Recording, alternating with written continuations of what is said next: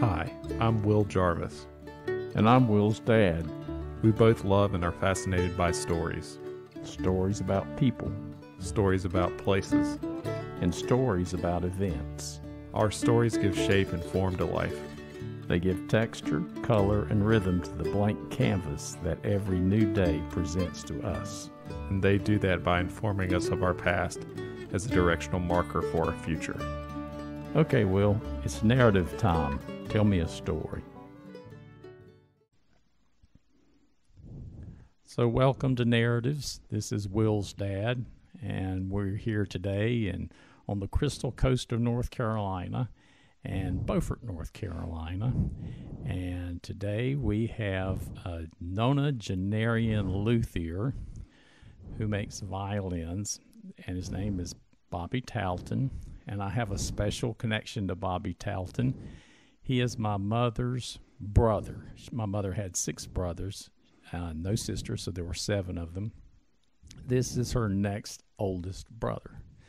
And so today I should, unpack a little bit. I should describe what a nonagenarian is, and that means you're between 90 and 100 years old. So that's that part. And then what about the luthier part? You're a luthier, Uncle Bobby. Well, violin maker, cello, and not everything, but concentrated on violins, cellos, and I built,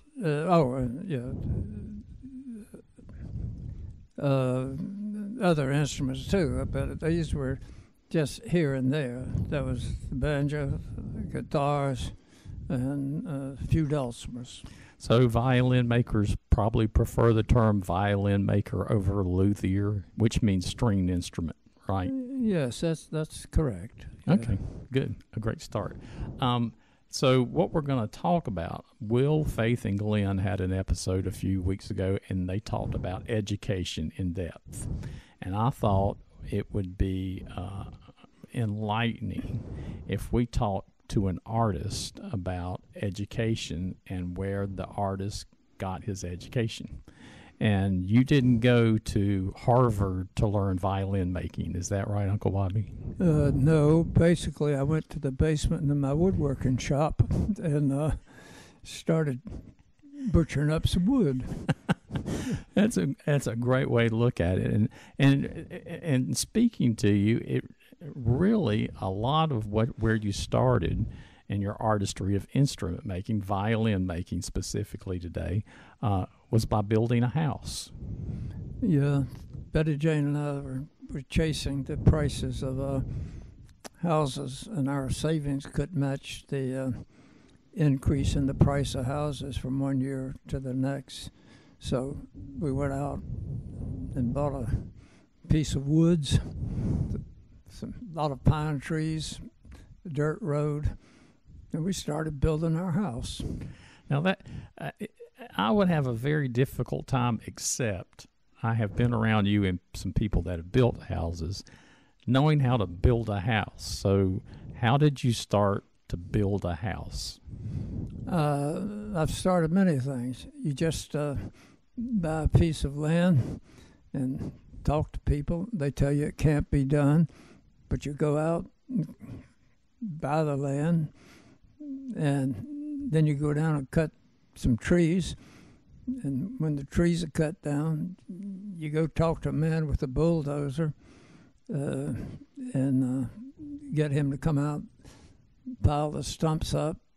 You burn them, then he piled those stumps, and he also had a blade on his dozer, and he scraped out a huge shallow hole. He had to do it with a bulldozer because we had a pretty deep basement. And then after that, he came out and left the bulldozer there, and they burned all the stumps, and then that was it. So what I'm hearing as what sort of spurred this creative artistic endeavor you have is, first of all, necessity. You needed a place to live for the family to live. And wants. And wants. And right. You're young, and you think you can do anything. You're invincible. And a lot of that's probably true when you're 20 or maybe late 20s and start these things. Yeah, and the other thing, you kind of like the lady you're living with, you've been hanging around with a long time, and she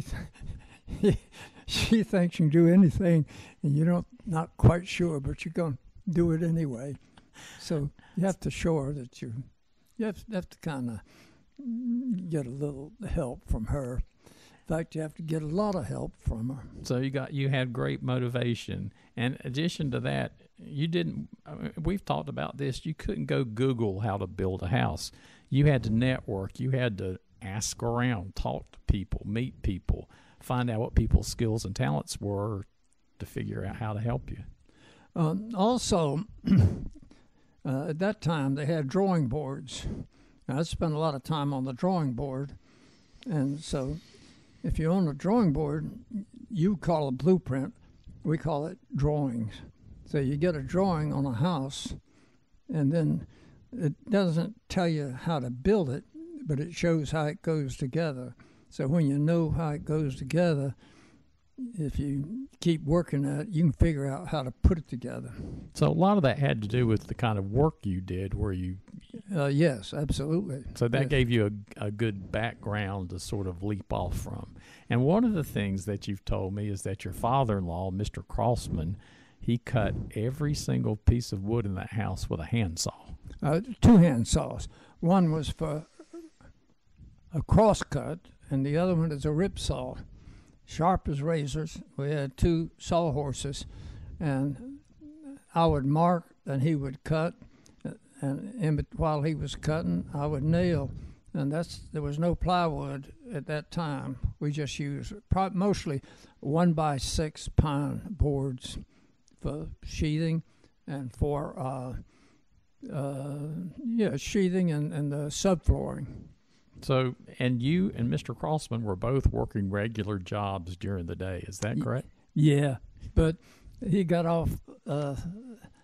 I got off a half hour earlier than he did, and he was working then. And his office is where the Vietnam Memorial is now.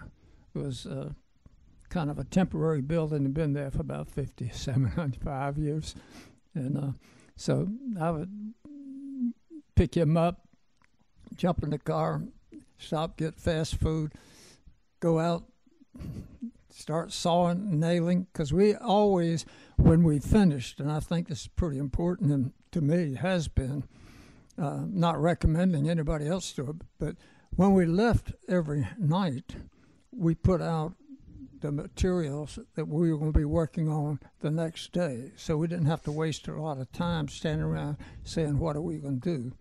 So you got to maximize your time and distance, whatever. So Mr. Crossman, what age was he then? Was he in his 40s, 50s? Oh, no. He was probably very close to retirement. He's close to 60. But he was wiry, small, active, and also he was a shipwright. Went through apprentice school, so he knew how, and lived in a family that they all worked at the shipyard up north. They were Yankees, Boston. But at any rate, he knew how things went together, how door locks worked, windows went in, and everything. He was a great help, and he never questioned me. He just let me take the lead, and then sometimes I would ask him, because I found out after a while it was smart to ask him, and then he would tell me.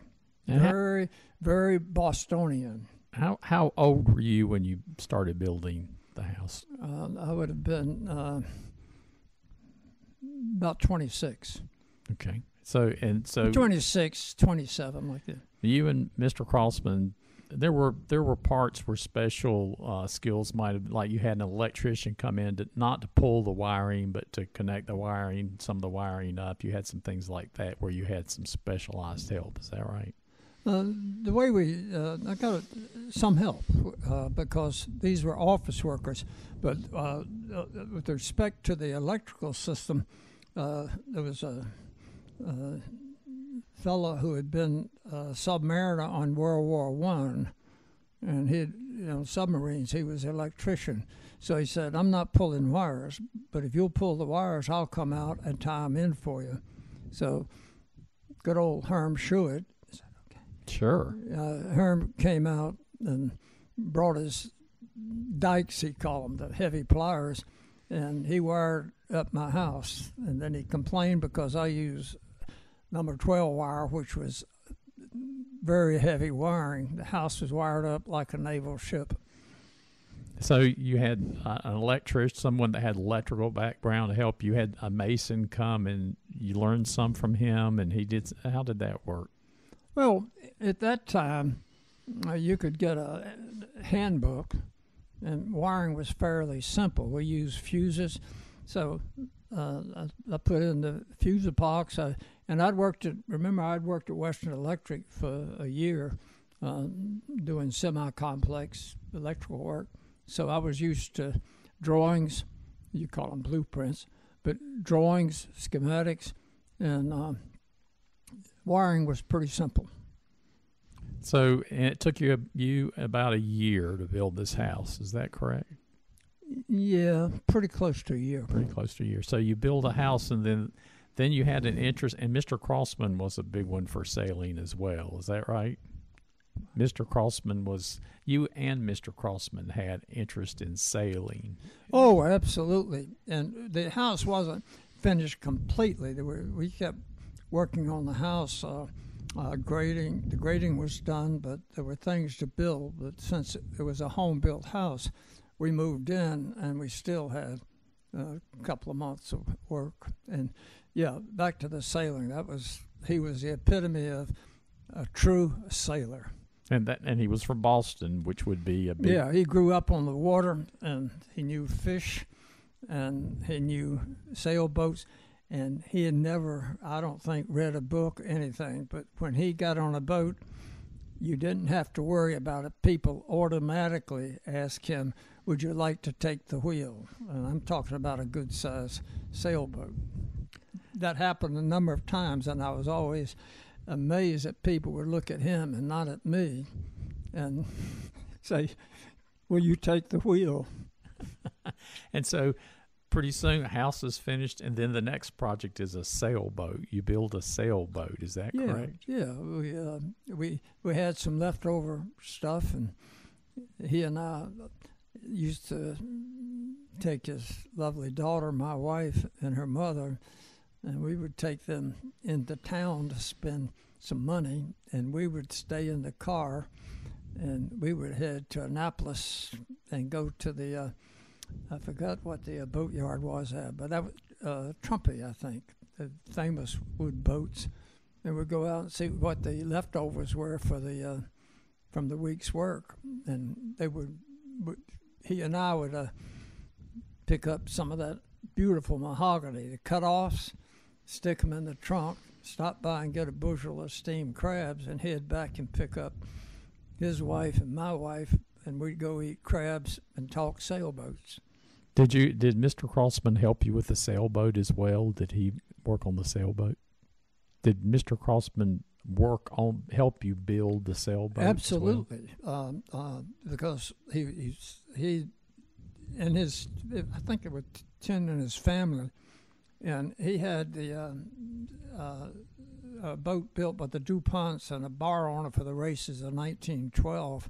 And when they went out, all the boys worked in the shipyard. But the two of them that had the highest crafts in the apprentice school was the pattern maker and the shipwright, which was Frank, my father-in-law. And so when they would go out, everybody would pull off a hatch or a piece of the rail, and they would scrape sand while they were sailing. And then when they got back, they would varnish it. So the reason they had the boat was I think the DuPonts and the bar owner wanted somebody to have the boat that would take care of it. So it was a fine sailboat, 50-some feet overall, and about 26 feet on the water line. It was gaff rigged, and it was the second sailboat that ever had the wine glass keel. It was built for the races of 1912, by the way. Wow. So the sailboat that you built that I remember and I was on was a cat boat. Is that correct? Cape Cod Cat, yes, by Charlie Woodholtz. I worked with him. What is a cat boat? I don't know, but the cat boat is a single mast, and it was more or less like the Sharpies are in North Carolina, but it was a northeastern boat, big around Boston Harbor. And originally it was you could take the beam and double it and get the length. To put it another way, if the boat was 8 feet wide, the length of the hull would be 16 feet. So it was like as Frank used to say, you can hold a dance in the cockpit of a catboat.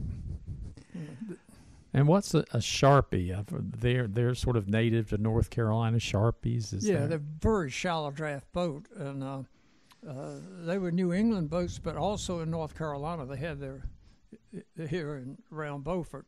They use the Sharpies are very shallow draft, and shallow draft. And when I say shallow draft, I mean the rudders were like very long and narrow. They had to go in very shallow water. Okay, so now you've built a house and you've built a sailboat, and I don't know where the interest came unless it was from your son. My cousin Michael started playing bluegrass music and played the banjo. Is that right?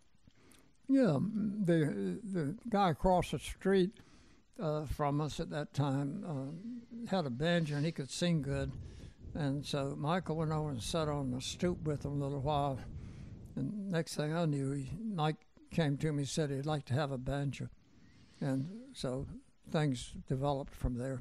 And he eventually, Michael, maybe his second banjo was the Kyle Creed. Is that right? Kyle Creed? We bought him a cheap banjo, and that didn't last but about a month and a half because he could pick very well. And he also fell in with a bunch of nice people at that time who worked during the day, but they all loved music.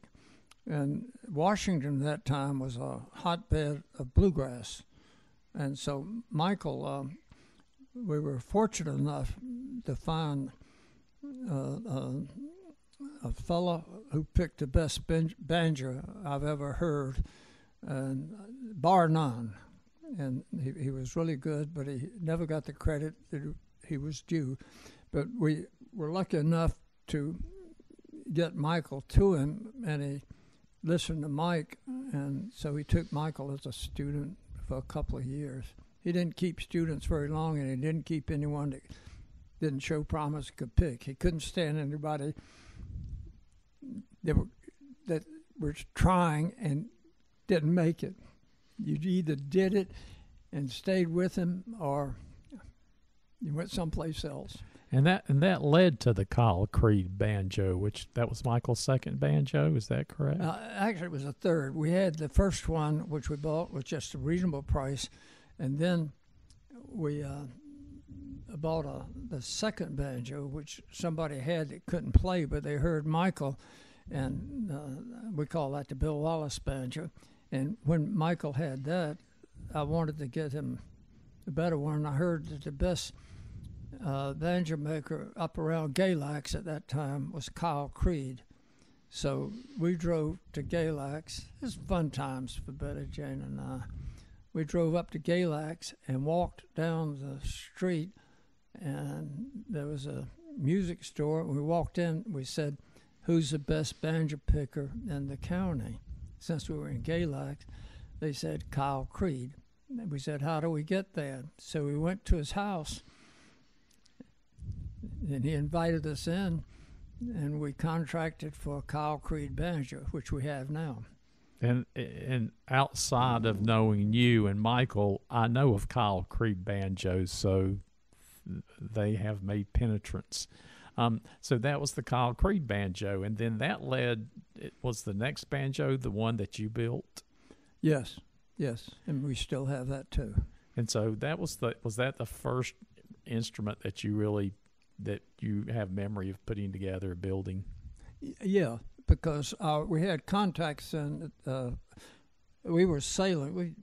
We always hung out at the Washington Sailing Marina on weekends and holidays, and we were always hanging around people with sailboats, and we call them sail bumps, people that were unhappy with marriage and love and whatever, and they'd go down and hang around on the Washington Sailing Marina on Sunday mornings, and they were going to give us an award for being the only family that was around there. But so I decided that after the Kyle Creed that I would get a piece of wood and make my own make Michael's own banjo, which I did, and which he has now. And how long did that project take? Well, that went on for a few years. He played the Kyle Creed for a long time, and then found, I walked down to the basement, which was where I had my wood shop, and I needed to build something. So I talked to the guy at the Smithsonian. I say guy, but at any rate, I talked to a good friend at the Smithsonian, and he had let's put it this way, he had access to get into the Smithsonian, and he had moved the big locomotive down in the Natural Museum. So he was always interested in Michael picking the Kyle Creed. And I told him it would be nice for this and that, and I would like to, since the boat was in the water then, the cat boat was in the water, and he said, we have some fine instruments in the Smithsonian. And he says, the guys I work with also keep those instruments in repair, and they have access to a lot of good wood. And he says, we're hauling in some beams from an old house, and there's a couple of pieces of cherry. You need to look at it. So I looked at the cherry, and one thing led to another. And that's where I started out with the neck of the banjo, because on the neck of that banjo, which is a little different, it has some tuners. Not my idea, but I had seen some. And these were not tuners that you twist. These were tuners with levers on them. And you could buy store-bought, we call them store-bought tuners, but we made our tuners out of brass. We cut them and put levers on them. And I think Michael was one of the few people that could play the banjo with the tuners, because it did some pretty interesting things. Good sounds. So that was one of the first instruments, if not the first instrument you built. And then you retire for the first time, I should say, you retire, and you moved to North Carolina. Yeah, came down, hung around with the boats. My brothers were all fishermen, and all my friends down here were fishermen. So, and very shortly thereafter, you wind up in Beaufort. You were over Atlantic Beach for a short period of time, and then you're... Yeah, I had two brothers. We had 3 cottages along there, 1, 2, 3. And so Betty Jane was, although she was a Hampton, Virginia girl and used to the water, and her daddy had a Hampton 1 sailboat, which was first class in Virginia, built by Serio. I met him, by the way, the Hampton 1 class. Had running backstays on it. So, any rate, she was not fond of beach life. She liked town life, snug houses. So we came to Beaufort quite often. And this house we're sitting in now, we bought about 43 years ago. And somewhere along in there, you started building dulcimers. Yeah, that was, yeah. Well, actually, I built some skiffs, and then one thing led to another, and then I built a bunch of dulcimers. Then the dulcimers. You want to tell the story about how you transitioned from dulcimers to violins?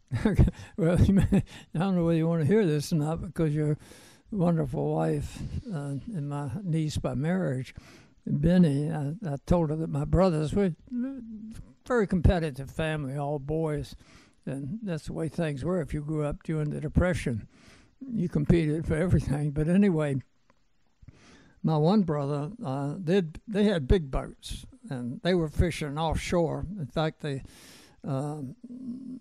a plaque, 2 plaques, 3 plaques on the pavilion in Morehead City with their boat names and theirs, because they basically were instrumental in developing offshore charter fishing in Morehead City. And so, but at any rate, they found I was building a skiff, and that was good. So my second brother, Jimmy, came over and borrowed the mold that I'd made for the skiff, because he had a wonderful shop and a boat shop. Built a 50-foot boat in there. But at any rate, 40 plus. So he built a few skiffs, and I decided I wasn't going to build skiffs anymore. So they just thought dulcimers, and since we were hanging around with music, and I was picking with Michael, and Dennis, the oldest boy, played. He still plays bass. I think he's been retired, and his band is funny, by the way, the makeup. And Michael was picking banjos. So I built. Boys were away, and Betty Jane were by ourselves. So I just started building dulcimers, and that's when James, my brothers, decided they would build dulcimers. And so they never could cut a scroll, though. I'm just saying this is where it was. And so I decided I was in the car with you one time. I complained about my brother stealing my dulcimer design and everything. And they were doing all kinds of research at the library and everything. And Benny, your wife, said, why don't you build a violin and see if you can do that, if you can steal that. So I built the violin, and nobody ever tried to build a violin, but they did get me to repair some. That reminds me, it is as if your brothers saw Bobby driving to Raleigh and said, I think I'd like to go to Raleigh. So they start driving to Raleigh, and Benny goes, well, why don't you build a spaceship and go to the moon? and that's kind of what happened with the violins. And we now arrive at where we were going, and that is violins. And so one of the things I want to ask you about is, like, okay, you decide to build a violin, and you've developed a lot of skills. And so where did you get the materials for a violin? Did you go to the hardware store? Did you go to where they sell lumber in town and get some nice mahogany? What did you do to get violin parts, and how did you know what to get?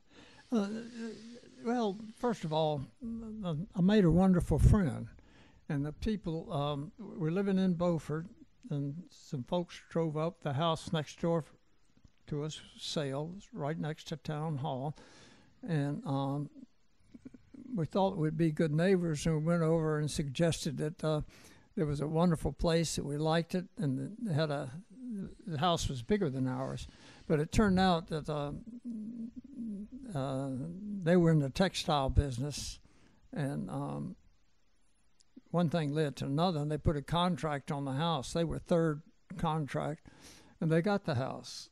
And so we kind of became friends because we were doing our house then, and they provided the textiles for the old furniture, which we haven't, I say old, it's about 100 and some odd years old, that came with the house. And so all the textiles in there are one-off design because the company that his family owned more or less, more I think, did all the tapestry in the country, I think. But anyway, they had two plants, one up north and one, I think in Valdez, North Carolina. That was long ago. We're talking 40 years ago. So at any rate, it turns out he was a violin player, but he never got a chance to go on stage or anything, but he had a fantastic ear, and he knew that I played guitar, messed around on. I never played very good. In fact, the kids wouldn't let me do anything except stand in the background and play rhythm. That was okay because I could build stuff. But at any rate, he said, when he was looking at the dulcimer, he said, "Bob, why don't you build a violin?" And at that time, that was before I was riding with you, and Benny said, "Why don't you," since it was brotherly competition, Benny said, "Why don't you build a violin and see if they can build a violin?" So anyway, I mentioned to Don out on the sidewalk in front of the house, his house next door to me. He took a credit card out and said, "Bob, please build a violin and take the credit card and don't buy any cheap wood. Buy good wood." So I did. I drove to Baltimore. I found out where the supply house was. It was the only one I found. There's one in Alabama. I drove down there. Then I drove to Baltimore. And at Baltimore, I ran into the manager. There was only 4 people working there: the owner, the manager, a packer, and a lady that kept the books. And since he was a mandolin picker, we went in the back, and I got a real good dissertation on woods to buy for violins because they provided it all over the country. And so he took a cardboard box, and he took all the stuff that I needed to build a violin. So I built a violin. Now, do you know where that initial wood came from? Because early on you got some from Germany, but... Well, where they got the reason, first of all, Baltimore's obvious was port. And the woods that they bought, I think most of it came from Bosnia. And in Bosnia, the family, the father, the head of the household would go out and cut the spruce, bring it in, make it into splits, and put it back to season. Then they would take it to market, and the buyer was generally from Germany. The buyer that I got my wood from, he went into Bosnia, got the wood, and they put it on the ship, and it came into Baltimore, and that's where the little warehouse was. Well, it wasn't small, but I mean, it had 4 people running it. So the spruce from Bosnia is what, I'm guessing, what good violins are often made from, is that? That's what all mine are made from. And it was all graded, and that's another story. You can buy cheap wood, and price doesn't always determine the best wood when you're buying wood for a violin. So how do you determine what might be good wood for a violin and what might not be? I relied on the young fellow that ran the warehouse because he picked mandolin, and that's where I learned. I didn't get that from a book. And first of all, I don't want to tell too much because people be flocking into the place, but I'm not building any stuff now. But first of all, he had a wet sponge, not wet, but damp. And he would pull out the splits, and we'd check the grain. And there's some other things that we would do. Not really, I don't think it's really necessary to talk about how you pick the wood. And the price is not what determines the quality of wood. And it's a calculated guess on your part to part with your money and how it's going to turn out, because you never know until you finish it and you scrape a bow across it and it seasons for a little while. Then you'll find out whether or not you made a good choice. Yeah, that's the first thing, is you can do a really good job of picking nice wood and nice parts and do a really good job of putting them together, but it doesn't ensure that you're going to have something that sounds wonderful. Is that right? Well, yeah, and you need somebody that has a good ear. It may not be on the stage, but you need somebody that has really a good ear. And I was fortunate to run into 2 people. One is the young fellow that helped me with the wood, and parts. remember, violin, mostly they're put together by hand, but you don't cut all the parts, but you do fit all the parts, like the pegs that go in. It's you buy the pegs, but you got to shape them and do some other things, and the fingerboards, and the bridge, those things. So you can buy expensive, you can buy cheap, and the tuners. But the main thing is the wood. You don't know what's going to happen until put the heart of the violin. The heart of the violin is that little sound post that goes up in there. And the old way I feel about it is you can build a violin, and we're talking about a lot of time. I'm talking about a lot of time sitting there cutting, trimming. And the difference on the violin and the guitar is on a violin, you've got to tune the back to the belly. Are you interested in that? You might talk about what that means to tune the back to the belly. The belly is the top of the violin. Yeah, and the back is the back, and it's more like a body. It's got the shoulders, and it's got the chin, and it's got the head, and the ears. Got ears on it, and so it's comparable to the body. So how do you tune the belly to the back? Well, I don't tell everything because it's like finding a fishing hole. You aren't going to tell everybody where it is or how you find it. And it's just that some things I have a closet in my mind. I'm not being selfish about it, but I think if a person is going to go that far, you need to go out and find the fishing hole by yourself, or you need to find out about tuning the back to the belly.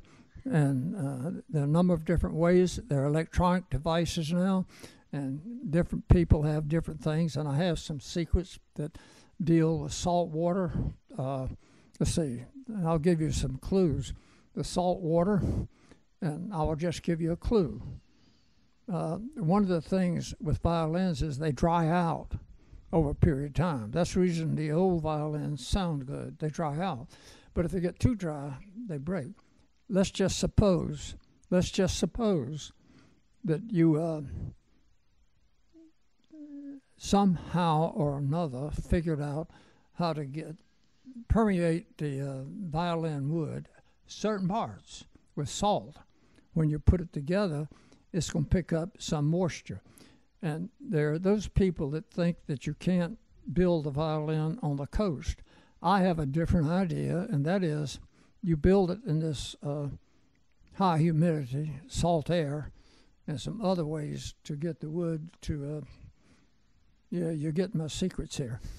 And so, any rate, I'm just telling you some things that you got to figure out how to do it yourself, because I spent a lot of time doing that. So when you apply these techniques, many that I'm guessing you developed yourself, then what you're trying to do is get the back and the belly to sing together. Is that kind of what they're doing? No, I don't. I have to be very blunt. You can't get the back to sing with the belly, because if you do, you got a problem. Because then when you hit C, if the back it resonates at C and the belly resonates at C, you get a big C. You go along A, B, C, D, and then it comes down. So you've got to have a certain amount of difference between the back and belly. And what separates boys, you can't use that expression anymore, but what separates some people from other people, is that okay? I think you can say that. Okay. What separates some people from other people is figuring out how to get those two voices to be okay but not be the same. You've got to have a bass and you've got to have a tenor. Okay, so instead of singing the back and the belly singing a melody, are they singing a harmony? Is that closer to what's going on? Yes, and okay. You aren't going to get two tenors singing together. You're going to have a tenor and a bass or an alto or whatever. So you've got to have a certain amount of difference, and that's pretty interesting. And you get that with chisels and some other things, and that anyone that's really interested can go out and get 2 pieces of wood and a pocket knife, and they can find out how to do that. And that's not like a guitar or a dulcimer, although some of the guitar makers are now saying that they tune the back. No, I don't think so. The violin is a notch above guitar makers, I believe. But that's just a prejudiced and biased opinion. Well, as a longtime guitar player, I would agree with you. But what's interesting here to me is that I know that you would tune these instruments, the back and the belly, or you might say the top and the back. That might be easier for people to relate to. You do this by removing wood by hand. Is that right? Yes, with finger planes, chisels, scrapers. And the other thing that I had an advantage on for 20 or 30 years, that my next door neighbor, a good neighbor and friend who gave me his credit card to start all this business, has fantastic ear. And so he spent a lot of time with me during the winter time in particular. We'd have a fire in the fireplace. He'd come over, and I knew he was busy, but when I was tuning the back to the belly, the top to the back, his ear was much better than mine. But I had some other ways that I used, but I liked his ear better. And I don't think there's such a thing as perfect pitch, but he could come down one day and I would tune, say, the top, because I was tuning to a specific, let's say, to a specific point. Mm-hmm. And he could say, it's out a little bit, you better take off a little bit more wood. And you got to be careful when you take off the wood, because if you take off too much, you've destroyed. And that's when some of the more expensive violins, I ran into a couple of people, and they said, the violins don't sound rich. And what it is, they shaved the back or the belly, is the case. They didn't stop in time. So the hard thing to do is to, if you're going around a curve, to know when to stop, but you're in a race and you got to get around fast. So the main thing is to stop before you turn over, but beat the other guy around the curve. Does that make sense? It does. You don't want to over prepare. If you take too much off, you can't put it back on. It's about that simple. And if you don't take off enough, it doesn't resonate correctly. So it's a judgment decision that you don't use on other instruments, I think. I think that's exactly right. And the person I think you're referring to is Don Silver, and that's one of the things that strikes me about this journey that you've had with musical instruments and art in your life, is that you have run across some of the most wonderful people, and I know quite a few of them, and they're just really wonderful. So, and Don's one of them. Don Silver's one of them. The other thing about Don is he has a violin that some universities would like to have. It's very old. Probably it's English, and that kind of is, since it's not Italian, then it can't be good because it's English. However, he had a choice back. Don, I think, is 89 now. Yeah, he's a year or two younger than me, and we're both we still talk, and he still plays the violin. But he's reached a point where he has to have hearing aid for one ear, but he can feel vibrations. He's one of the two people I know that really have good ears and can tell you where to go. And I was very fortunate to have him. And so we've been friends for a long time. Now, you might want to mention, you sort of brushed against this, but we glossed it over, so we'll go back and talk about sound posts. Yeah. Oh, okay. This is interesting because you never hear people talk about this much. But I've mentioned this a couple of times. I used to talk to kids. In fact, I talked to some people at Duke and about violin making and whatever. But you build a violin, you put the wood together, the back and the belly, you put the neck on it, carve the scroll, put some wires on there so you can tune it up. And then at the back and the belly, we talked about the tuning. What you've done is you've got a body then, okay? We're going back to the body thing. So you've got a body. It's got shoulders, it's got a back, it's got a belly, it's got a chin, it's got ears, and you use that nomenclature on the violin. So you've got a body. You've built it. You spent maybe 3 months. It takes a lot of time because I'm very slow. Meticulous, some people said. I don't believe that. I think I'm pretty fast. However, it has no heart. So when you put that one little peg in there, the sound post, it's the key to the whole thing.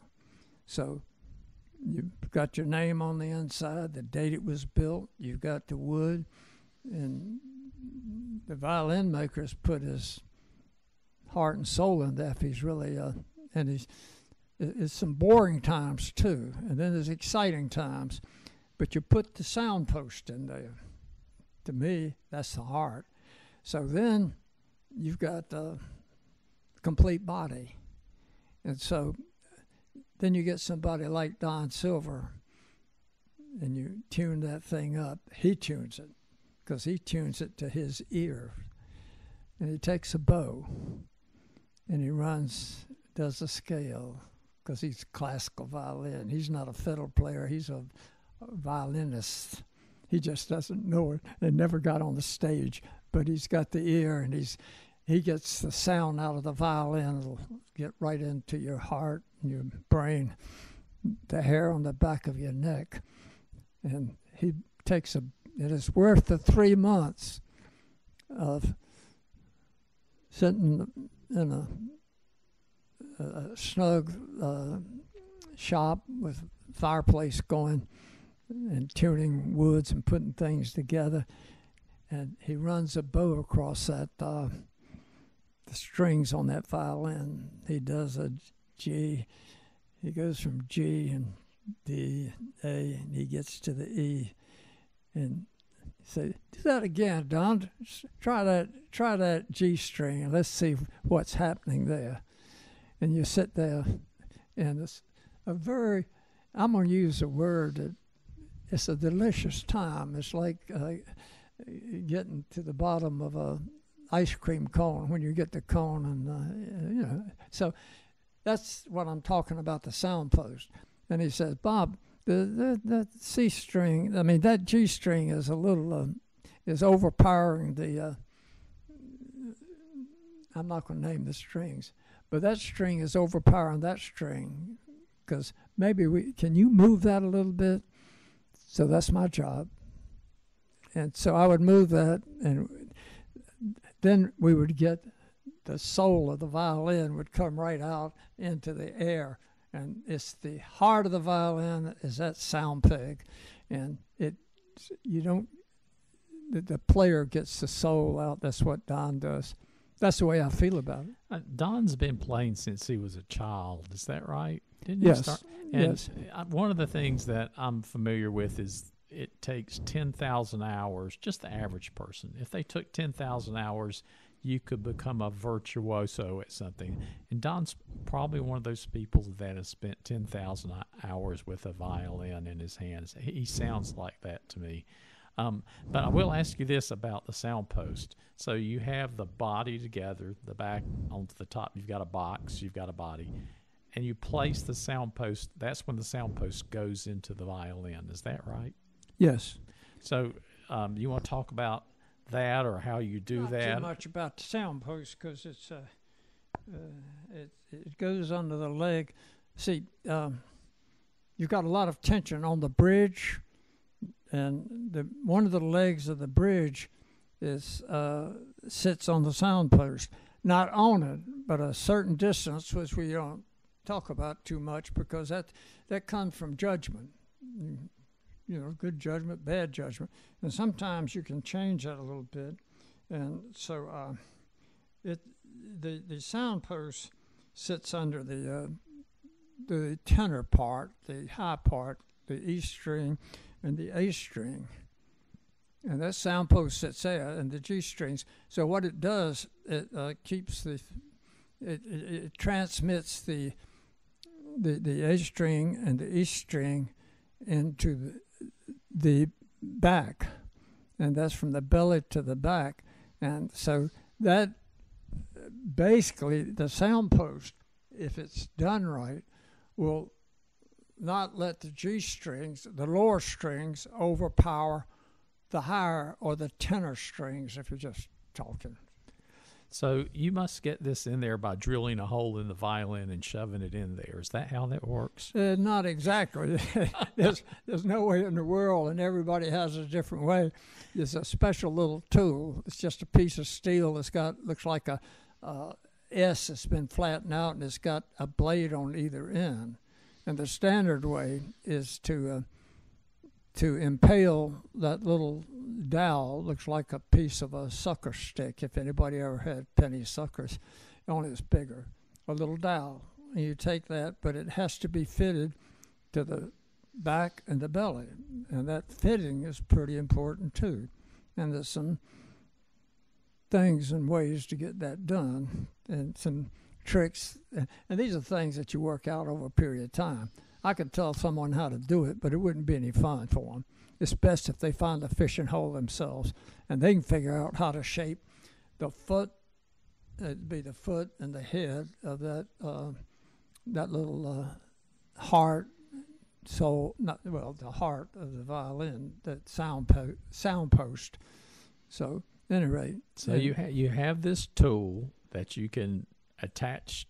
Well, now there's some different ways, and you can.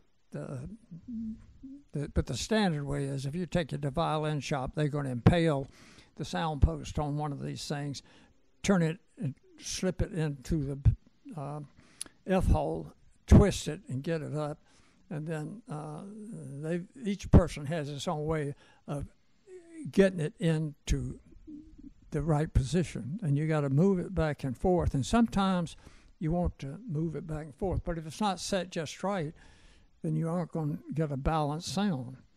And sometimes you can never set one, and then the violin doesn't work good. So it's not as good as the other violins sitting on the shelf next to it. So now you just mentioned F holes. Can you tell the listeners what the F holes are? Yeah, well, the back in the belly of the violin is like an air pump, more or less, and they vibrate at different resonances. And so the sound post does its job of not only carrying the sound from the back to the belly, but also keeping the thing from collapsing. And so where it sits has a lot to do with how good a voice the violin has. So does that make sense? Yeah, and the F holes, they're in the belly or the top of the violin. You have two holes. They're more like slots than holes, aren't they? Yeah, and there's a lot of mystique attached to the F holes. You got Strad holes, and you got the mates, and you make your own. And the other thing is you're pumping air or sound. I'm not sure, but when that back vibrates with the belly and the air comes out the F holes, it must, but it's a very minute amount, but the sound comes out too. Okay. I've never taped up the F holes. I'll do that sometimes to see what happens. But in the meantime, F holes are very important, and they have a lot of mystique attached to where and how. If you look at those F holes, they have notches. There'll be two little notches. It's like an F with a curl at the end, and it has two notches on it. And I've seen so many violin players and people don't know what those little notches are for. Those notches should line up with the feet of the bridge. And so it's a good way to know where to set the bridge. The bridge is what holds the strings up like a suspension bridge.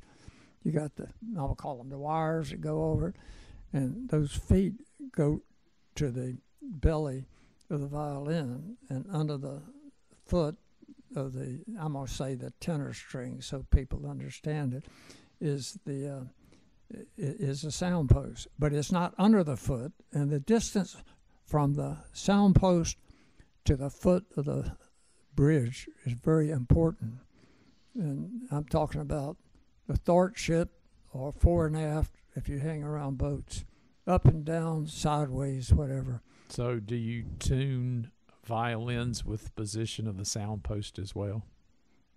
Do you move it to change the sound of the violin? It does, and it changes the balance of the sound by not having the bass overpower the soprano and break her neck. So that must be pretty easy to measure the distance from the back to the belly by reaching through to the F holes, the sound holes, and trying to figure out how long this sound post is going to be. Is that easy or is that not so easy?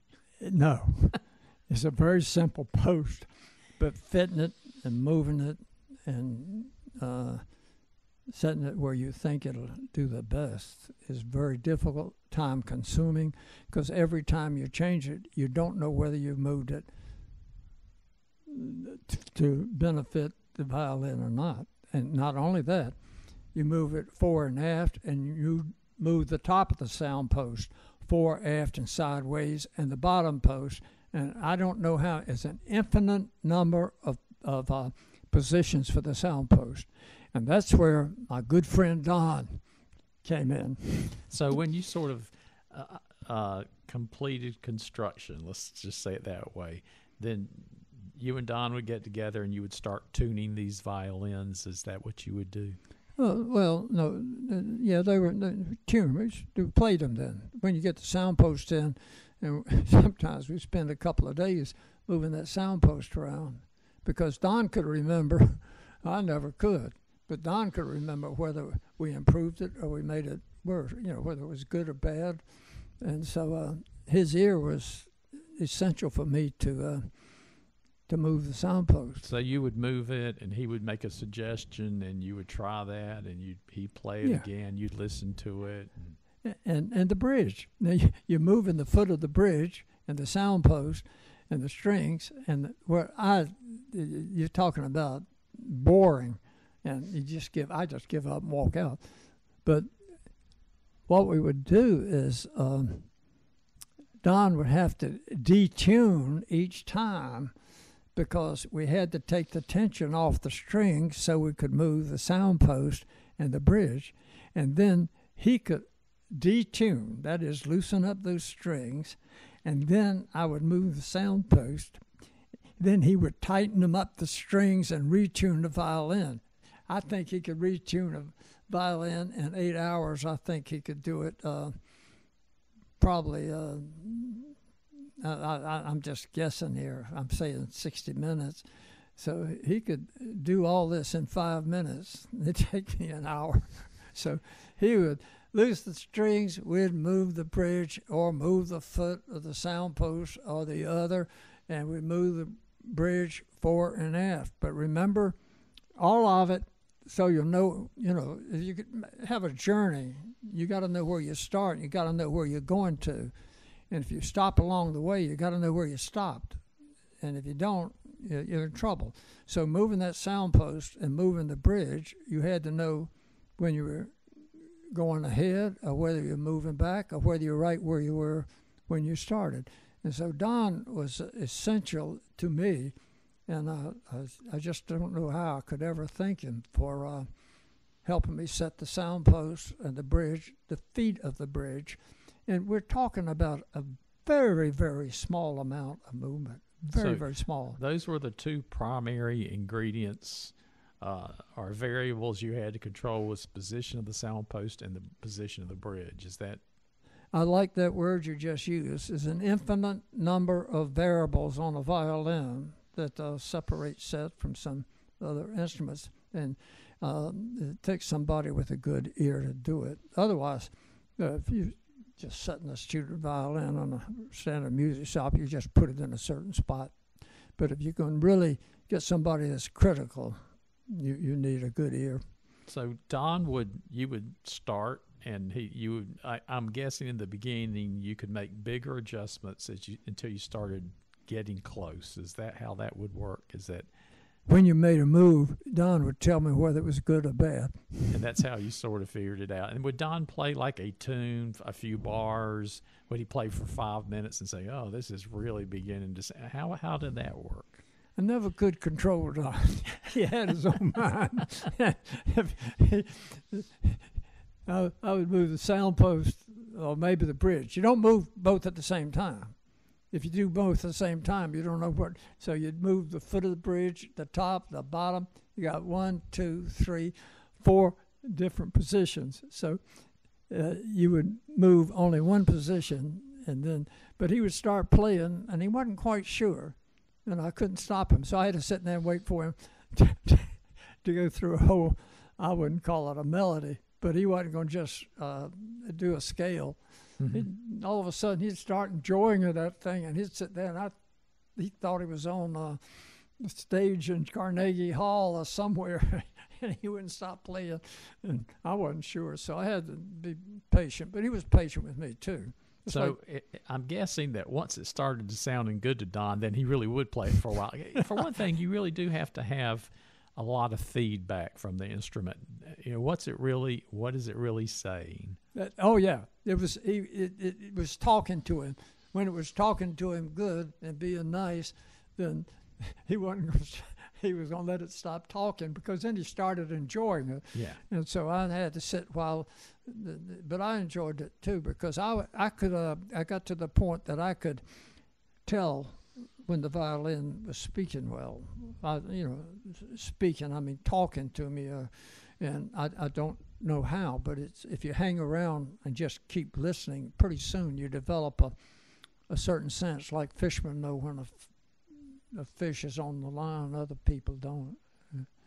That's that experience of, well, it is experience. Once you've done something repeatedly for a long period of time, you know what to expect. Yeah. And when we have no experience, we can't be very good at that. But as the time begins to add up, even if we're a novice, we pretty quickly begin to know what to expect. And I think that's probably part of being a virtuoso, is developing those things. You just took what I said and said it very well so that it can be understood. Yes. Well, tell me this then. Tell me about scrolls. Oh, scrolls. First off, scrolls are, there's no two scrolls that are hand cut that are alike. And a scroll is not a piece of parchment. It's what? Not a piece of parchment. It's not a roll of paper. Oh, no. It's the, we should tell people what the scroll is. It's a little curly Q thing on the top of a violin, and I forgot what that curve is, but the way you get that curve for the scroll, if you take a pencil, you drive a nail in a board, take a pencil and put a string around it and wind it up, and as you take the pencil and drag it around on the board, you'll get the shape of a scroll. And each time you go around, it unwinds and it goes out. That's how you get the scroll, the shape of it. But then it's you've got depth. Let's say we got depth, and you've got shape, and you got two parts to it. And if you take a scroll, look at the neck of a violin, hold it up to the light and see if the ears, that's those little things at the end of the scroll, see if they match each other perfectly. If they do, it's probably machine cut. If it isn't, it's probably hand cut. And if it's hand cut, it's nearly impossible. The best way to cut a scroll is to get another scroll and take a pocket knife, some chisels or whatever you want to make in the shop, and start carving. And so you cut away everything that doesn't look like a scroll. Is that right? Yeah, and it's kind of tricky, and particularly on a violin. The viola is a little bit easier, and I like cellos. They're really fun. I like to cut a scroll because after doing a violin, a cello is so big, and it's. Okay, so we should say, and I'm going to put some pictures. There'll be links to pictures on the site, or there'll be pictures on the site of some of Uncle Bobby's, at least one of his violins and some of his instruments, so that you can identify some things we're talking about. But the neck comes out of the body, and then do you carve the neck first and the scroll last? How does that? How No, you do the body first, the back and the belly, and you tune them, and you glue them together, and then you do the neck and the scroll, and you fit it into the body. That's tricky. Then you put on the fingerboard, make the bridge, and put on the chin rest and the pegs. Now, I might mention to you sometimes if you want to kind of check your violin. First thing I do is when I pick up a violin, I look over on the back, and I look for two little pegs. Generally, it's a half a little black dot or white dot, but there's a little peg in there. And when you hand make a violin, you have to keep taking the back or the belly, and you have to keep putting it on the body, the corpus.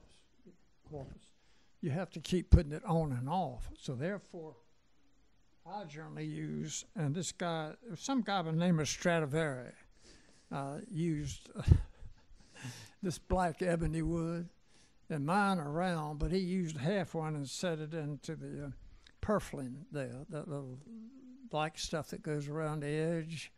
And so you'll find a black dot. And then I also take a little bit of pride at the neck. You'll find a piece of ebony wood back there. And that guy by the name of Stradivari, somebody, he did that too. And that is not easy to do without messing up the whole back. So if you're going into a shop sometime and you're looking at violins, look for those two little dots in the back, which are pegs that you can put it on and off. Does that make sense to you? Yeah, and for the listeners, what Uncle Bobby was indicating is that on the back, if you turned the violin upside down, what we normally think upside down, at the bottom and at the top is where these two places are. Is that correct? Yeah, and they're position pegs so that you can keep. If you might have to keep carving off some and putting some on. You're always taking on and not taking off too much. Better to leave it a little bit heavy. And my thought is, if you leave it a little bit heavy and don't go around the curve too fast and turn over, that over a period of time, maybe 50 or 75 years, that wood's going to dry out, and then you will have a good sounding violin. But if you make it to sound perfect now and you thin the wood too much, then it doesn't. You've gone too far. You've turned the car over, and there's blood all over the road, and people laying out in the street. So you don't want to go too fast and turn off people and everything. So that's how you got into violins. And then did you make violas after violins? I know you made some violas as well. Yeah, while I was building violins, my friend Don asked me to build a viola for the music director. I'm trying to think the place in Greensboro. I can't remember it, but it was pretty well known. And the violin director or teacher or head of the instructor was a big man, so I built a big viola, and Don donated it to the school there with a scholarship. And I got a call for a couple of years from kids that inherited that, and I think the scholarship probably ran out, but that's another thing about things that we've done over our time.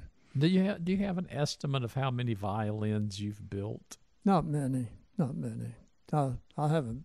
But also, I didn't have apprentice boys to do my cutting. I did it all. I've never been in a hurry. I'd stop and take a trip down the Intercoastal and come back and do it again. And summertime was not a good time to build. Best time was the fall of the year and when it was cold and I could have a fire in the fireplace. And violas, you made less violas than violins. Yes, that's true. And the same way cellos. Mostly I built violins, a couple of three guitars, and a couple of banjos.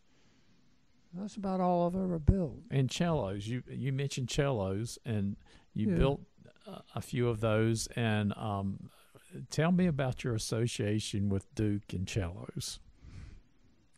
Well, the guy brought me a cello it was an antique shop.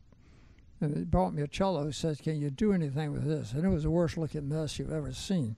It was black, solid black. And so you have to use water. I use a damp sponge, but you have to use it sparingly. There's nothing wrong with using one if you're careful and don't let the water, but at any rate. So I got a damp sponge and rubbed on it a little bit, and I found a beautiful piece of wood under there. And the strings, oh, by the way, this was not a standard cello. I found out later it was called a church bass. And you want me to go tell you about the story of that? Sure. Okay, because it's pretty interesting. Let me start over again and say prior to the Revolutionary War, the English were selling us violins that came over on the ship, but they would not send over cellos. They took up too much space and they didn't make enough money. Those English were very clever. So it was a guy up in Connecticut who was even more clever, and he was a cabinet maker, and he needed a cello, but all he had was a thing in his memory. They didn't have drawings and things in. So he made a cello, and I forgot what his name is. I got it around here somewhere. But at any rate, he made that, and then later on they started bringing in cellos. So so far as I know, I think there's 6 in the world now. He made 6 of them, but one of them ended up in West Virginia. And it was probably Virginia that time before it came West Virginia. And as you know, they had a lot of coal. And this, they thought it was a bass. And they put it up in the attic. Time went by, people died, and whatever. It came out of the attic and ended up in an antique shop. The dealer brought it to me one time, and he said, he knew I'd done a little bit of work. And anyway, I don't repair violins. I build them. I don't. But I can, but I don't do it. So he said, "Can you help me out?" I said, "I don't know. It's a pretty interesting instrument, but it was all cracked, and it was solid. It was just solid black. And it turned out it had been up in the attic next to where all the soot from the coal dust was. So I cleaned it up, and it was made out of cherry. And cherry, over a couple of 100 years, was as hard as steel. And you couldn't bend it, you couldn't do anything. So I made a mold and went to the hardware store and got a bunch of screws and threaded the wood. And so I was able to put some pressure on this cello, both down and from the sides and from the back. And he had a friend had a waterfront place down on the creek. It was very damp. So they put it down on the creek in a high humidity, and not every day, but every once in a while I'd go by and put a little pressure on each screw, and I was able to put it back together without tearing up the wood. After I put it together, he got interested in it and did a research, and at that time I was messing around with Brenda's niece. She's married now. In fact, she's 50 now. This is right many years ago. She's be coming in a couple of 3 days. She comes out every year and plays the cello, and we eat some soup and stuff. At any rate, I got that thing together, and Brenda at that time was a curator of the musical instruments at Duke University. I think it was whatever. It's on the internet.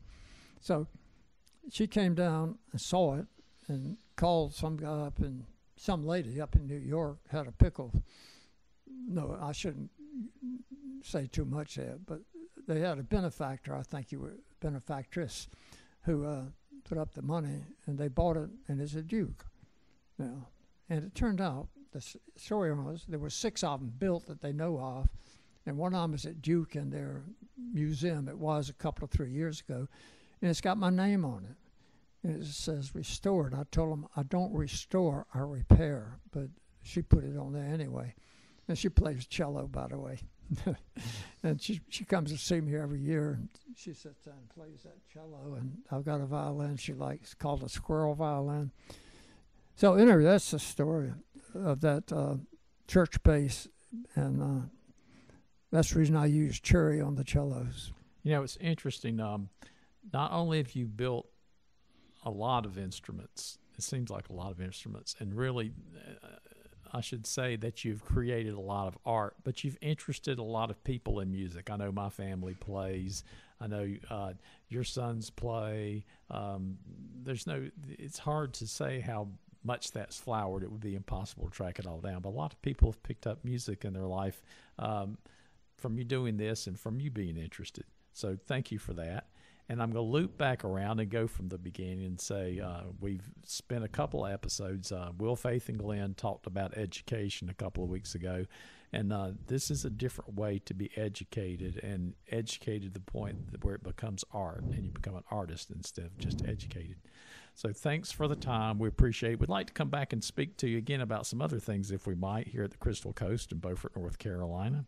And we'd like to try to get you to talk about you and Aunt Betty maybe the next time we get together. You think you'd be willing to do that? Yeah, well, we're close. Both of us are close to 91, so if you're coming back, don't wait too late. And because that's a much more interesting story. I love stories, and this was not much of a story, but I think I'm sure you got this cut off.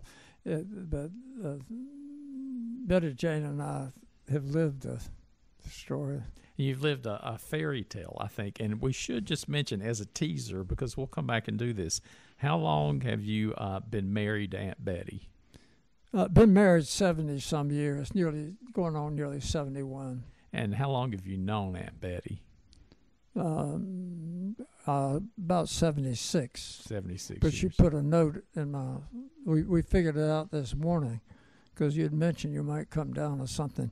And we think she stuck that note in my history book about 76 years ago. So, and the last thing we'll mention as we wrap this up is you will actually be 91 in October. Is that right? Yeah, next month. Yeah, next month. Yeah. And Aunt Betty will be 91 in April. Is that right? No, in January. January. I'm 3 months older than she is. She loves right after my birth, after October War. She loves October. She loves November, December, because at that time I'm older than she is, and that's very important to her. I can understand why. Uncle Bobby, thanks for sitting down with us, and we look forward to seeing you again here on the podcast, and see you soon, and glad to hear from you. Always good to talk to you, nephew. Well, that's our show for today. I'm Will Jarvis. And I'm Will's dad. Join us next week for more narratives.